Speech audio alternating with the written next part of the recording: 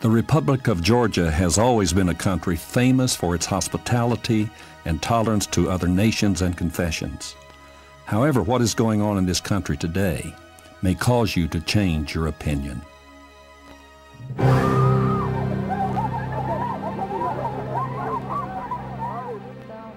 When these policemen beat us for the first time, I couldn't sleep that night, and we stayed overnight at a different place.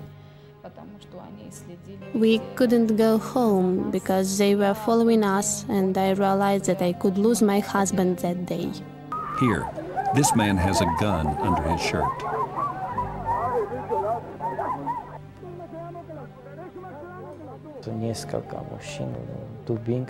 Several men beat me with sticks and bludgeons. I remember one man, a strong one, gave me a kick.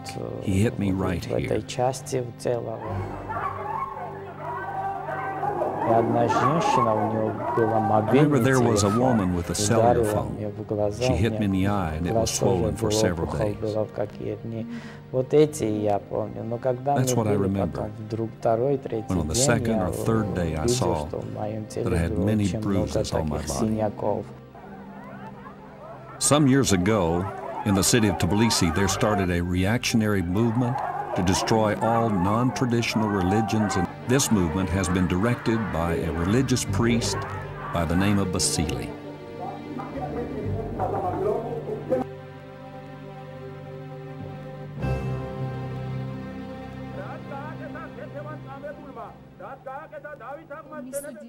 We were in court of law with this policeman, but not with Vasily. The policemen started using him to hide their fault, and later they asked the priest to come to the court. Thus, the whole country of Georgia came to know about Vasily. You can see our first lawsuit. Vasily is telling the judge that if he doesn't blame the Christians, he will be an enemy of Georgia. The court didn't justify us. We couldn't prove that they had beaten us. But what we had on our video cassette was enough to arrest them.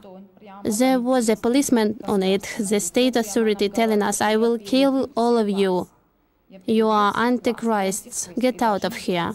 However, they told us that in their court they didn't have no electricity and they couldn't view the cassette. This is the judge, and the lawsuit we lost. The judge said that we have no right to evangelize.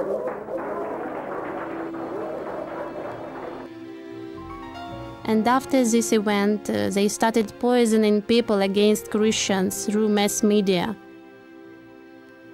The police in Georgia are corrupt, and all people know about that.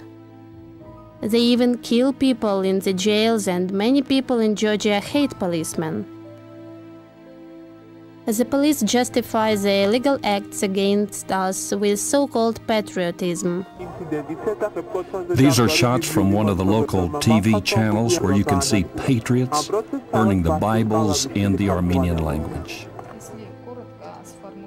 If you want to describe in short the group headed by Vasily, it's an organized mafia structure existing due to the corruption of Georgian police. The police, in turn, are using this group to influence people. The priest Vasily himself is not a problem. The problem is that all the machinery of government, all the mass media is closed to all evangelical churches. There are people in Parliament who openly speak on the air and inform the press that Vasily is a hero of the nation, and this person is the only one who is able to save the Republic of Georgia.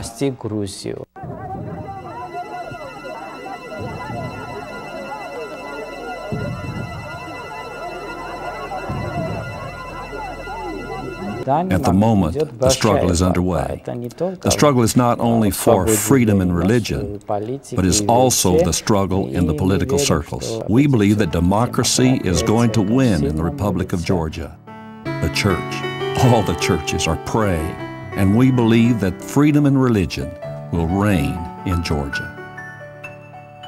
I am standing before a painting of Tbilisi, the capital of the Republic of Georgia in the former Soviet Union.